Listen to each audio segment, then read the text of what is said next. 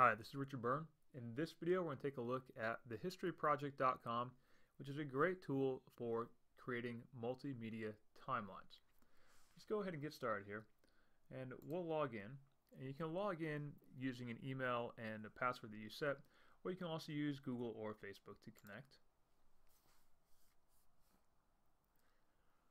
So now we're going to sign in here and see my dashboard. Now this is a project that I previously worked on. Let's start a new one here. So let's create a new project. And we can just call this one a timeline of events in my life.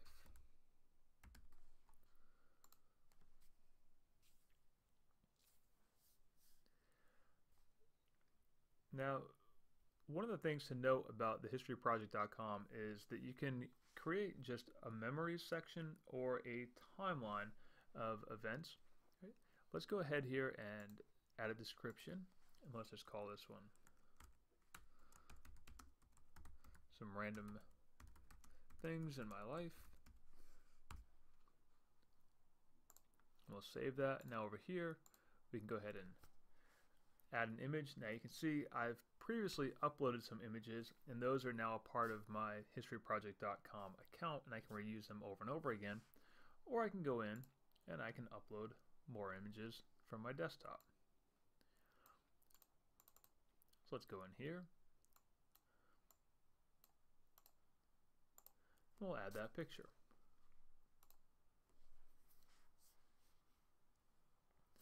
And so there's my new little cover image. Now let's go into the timeline mode. Let's add a new event. And we'll give this a title. We'll call it Trip to Sparwood, British Columbia. And I'll put in a date. Now you can see here we have 2009 to 2020 as a range of dates, but you can go backwards as far as you need. Let's go ahead and choose a date here. So we'll say 2012. You can get as specific as you want and put a month and day, and then save that event. Now from here you can add all kinds of information to the individual event. So over here we'll go ahead and edit this location, and we'll say Sparwood, BC. There it is. And you'll notice it pulls in a little Google map. And I'll edit this description and say I visited Sparwood after competing in an adventure race.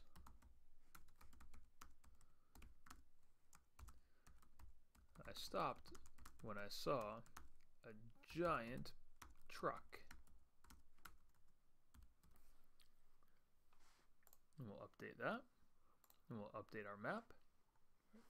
Now, we can add an image. And again, I'll just pull in this image that I had previously used.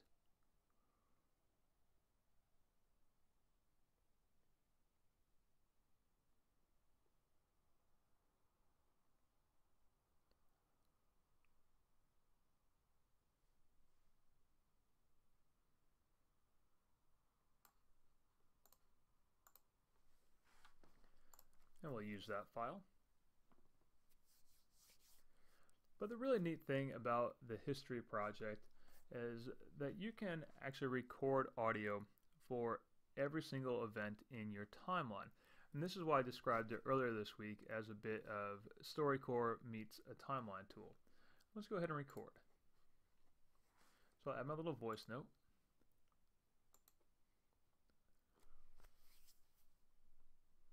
And I'll just say I stopped in Sparwood, British Columbia after competing in an adventure race in a nearby town. And I wasn't planning to stop there, but I saw a giant truck as I was driving, and I just knew I had to get a picture of it. Now we can save that audio. I'm going to say talking about Sparwood.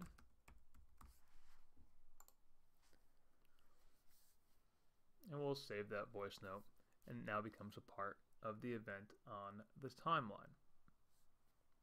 Now you can add as many events as you would like to your timeline, and you can also collaborate with others to have them contribute to your timeline as well.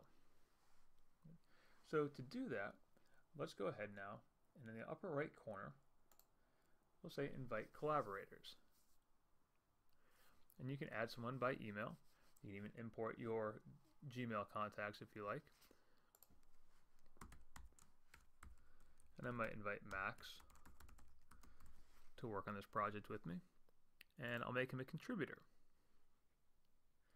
We'll go ahead and send that invitation to Max. And now he'll be able to contribute content to add to the timeline. Now this timeline project is still not published. It is completely private until I decide to publish it. Let's go ahead and publish the project. And you can see here we have 3 choices. We can make it available to anybody on the web. We can make it password protected, or we can leave it as just limited to myself and the people I've invited by email. I'll make this one password protected, and we'll put in a password.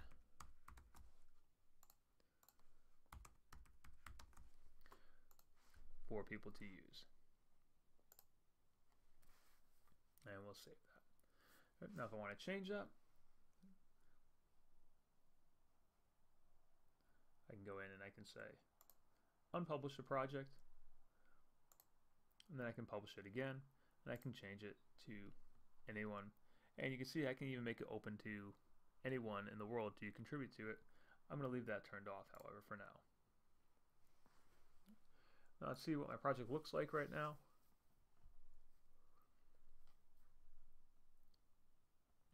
Right now, my project just has this one memory picture, and my timeline is displayed like this with my one event that's on it.